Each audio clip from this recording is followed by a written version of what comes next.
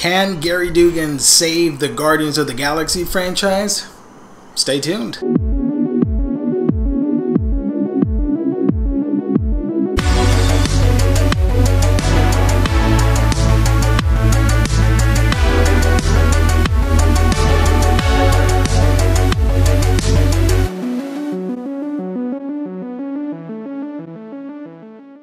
Hey everybody, welcome to another exciting episode, another edition of A Week in Geekdom here on YouTube. My name is Giovannie Menendez, and today we're going to be talking Omnis, specifically Guardians of the Galaxy Omnibus by Gerry Duggan. His run, which wasn't too big, it was only 17 or 18 issues, and it's collected in this very thin Omni that, you know, should, by all means and purposes, should have been a oversized hardcover, in my honest opinion. So yeah, Guardians of the Galaxy.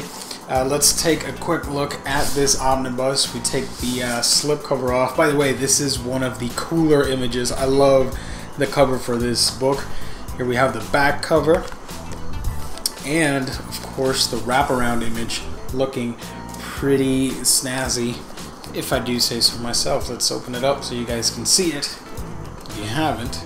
Pretty cool with the Milano in the background, all that stuff.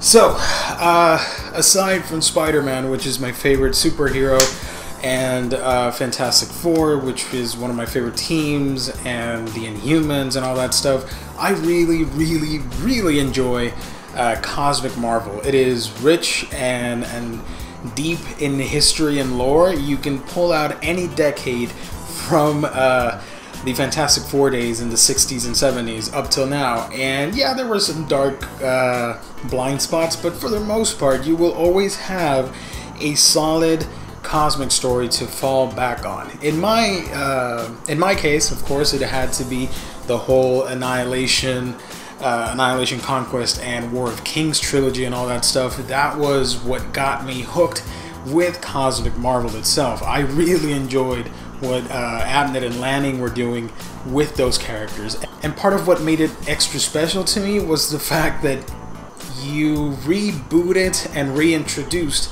the Guardians of the Galaxy before they were a thing in movies and cultural awareness and all that stuff. They took C and D listers that nobody cared about, brought them to the forefront, and made something special and awesome to enjoy. Annihilation is one of the best Marvel stories around. I love that story so much.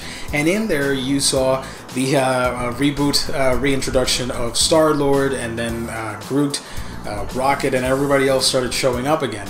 So when that whole saga ended with the Cancerverse and all that stuff, with Thanos Imperative and then Annihilators, etc., etc., the Guardians were left in a state of limbo until Marvel Now, where Brian Michael Bendis resurrected the team because, hey, there's a movie coming out. This was 2013, 2014. There's a movie coming out about Guardians of the Galaxy. So you might as well bring these characters back to, one, get more readers involved, and two, you know, get new people to enjoy stories about the Guardians. Now, the main problem with the Brian Michael Bendis run, I typically do not have a problem with the writer per se, but what I had issues with is, at that time, Marvel had, or you could say they still do, they have this mandate. It was stronger back then, where with Marvel Now you had to imitate the films, and the comic books had to reflect that. Especially with a property like Guardians of the Galaxy, you ditched the old clothing and everybody looked like their movie counterparts. Now, I don't really mind, because for me, I love the designs in the movie. The costume designs in that movie were great. But I could understand why people would be upset. Now, the run acted too much like a new reader-friendly story, and resurrecting all these characters that some were gone, others were missing, and suddenly Bendis just brings them back out of nowhere, and he breathes a new characterization in them that was a little bit weird compared to what Abnett and Lanning had done with the previous stories. It didn't really match.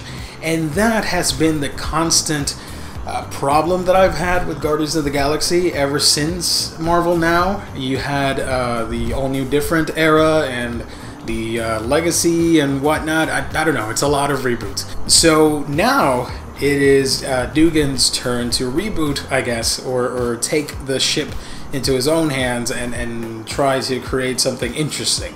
And for the most part, in my honest opinion, Duggan does a fantastic job of not only bringing in new readers with a contemporary mix of old, classic, and new, but at the same time crafting a story that will appeal to old school comic book cosmic fans. Yeah, there is a lot of elements, especially in the first issue, which I think was a free comic book day thing, where it's half an issue. I don't know the page count, but it's like half an issue, and it's this very bare bones, cliche, kind of cringe-worthy introduction to who these guys are, with the whole music thing, imitating Chris Pratt's delivery in the movie and all that stuff. I found it really cringy, and I actually kind of questioned what I was reading.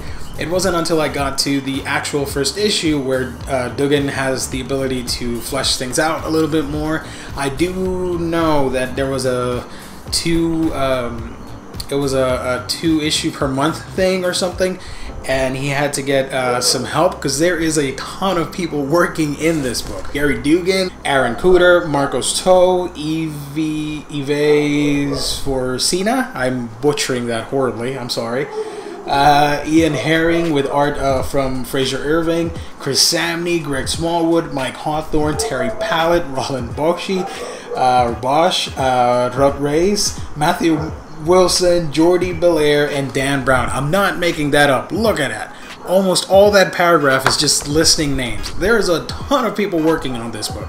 Some stuff I do like, others not so much.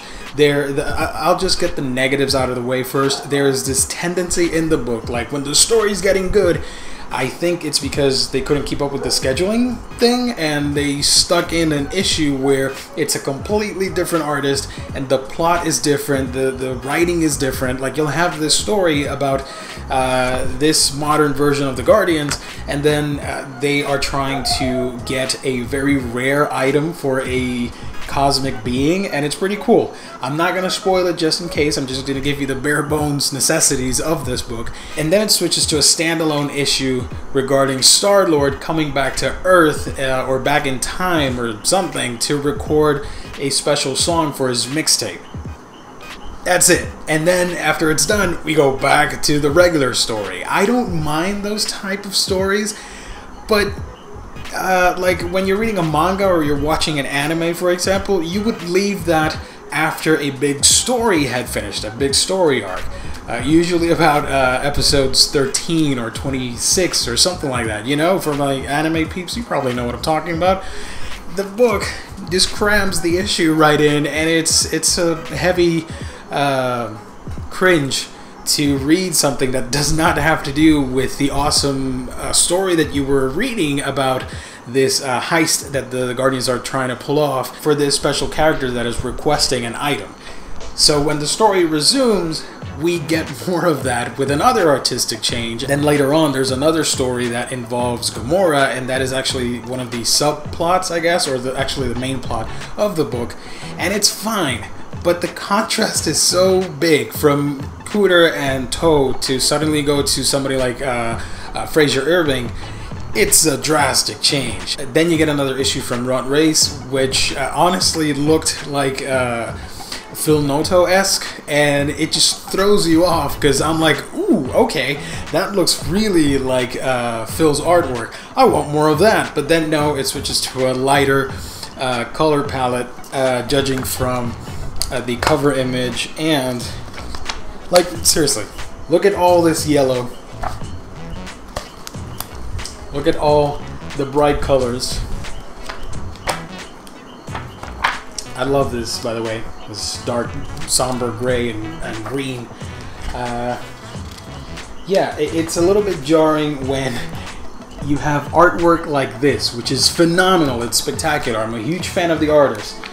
But then you read stuff following issues, you read stuff like this, which is super more animated, cartoony, and vibrant.